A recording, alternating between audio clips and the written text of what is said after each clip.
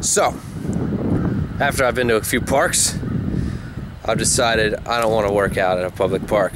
So I decided that I'm going to make a park in my backyard. And so I have the materials here that I went and purchased at Home Depot. I got 3 4x4s by 10 foot.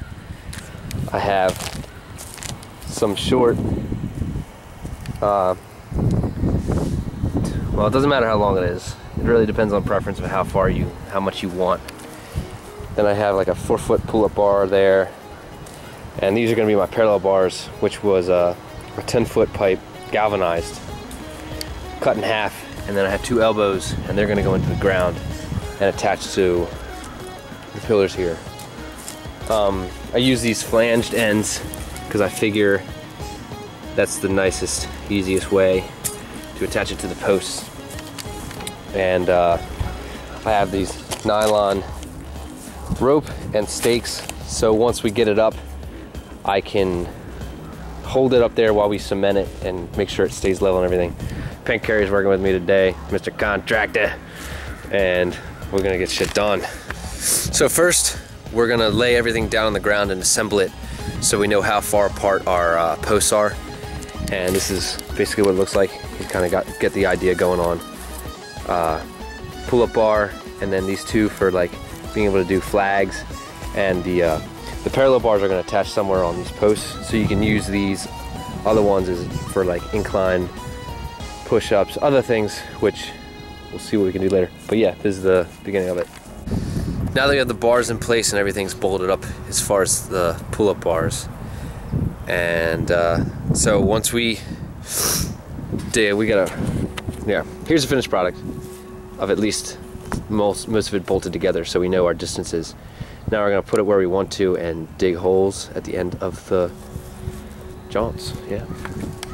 So we dug our holes.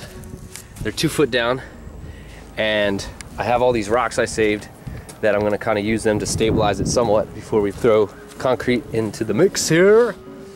And we'll get a better picture of when it's done. So we forgot we had to dig 2 more holes to make the parallel bars. And we got them down 2 feet as well. And now we're just trying to level it up so we can actually get it straight. So it's like 7:40, it's getting dark out here. Finally have the concrete down in there. And Alex is tying it up so that it stays level. So while it sets, it'll be where we want it.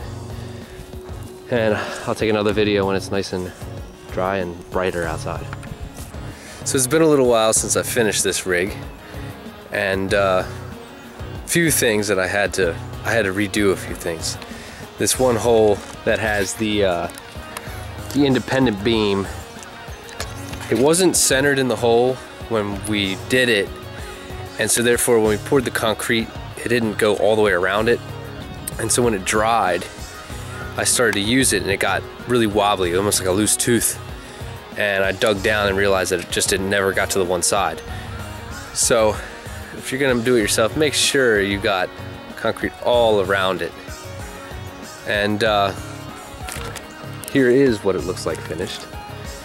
It's got everything in the ground, all pat down. And it's nice.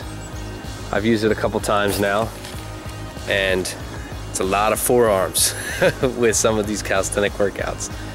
And it's really fun, I enjoy it. It's nice being out. I'm usually waking up like real early to do it and whatnot, but if you ever want to join me, let me know. We can do some calisthenics together.